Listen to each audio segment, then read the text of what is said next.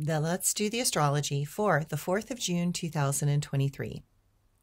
The moon is in Sagittarius all day. This inspires us to do those things that are a bit out of the ordinary. Seems we want to take a small spin into more spontaneity. Such a thing is definitely worth the effort. Mercury and Uranus align, and it makes our thinking has been a bit clouded over the past few days feel better. We are inspired to work to communicate differently, and we can have some tremendous insights if we give ourselves a moment to try. There is a slight edge as our nerves seem to be up-leveling, and we seek to find new ways of thinking and perceiving. What we want now is a very new way of seeing things.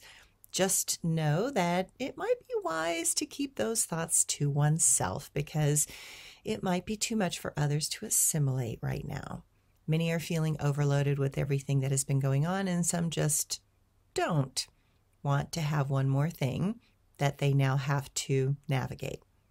Seems there might be a few kinks that need to be worked out, and we would be wise to let so much new stuff settle in before including others in our next insights. Thanks, everyone.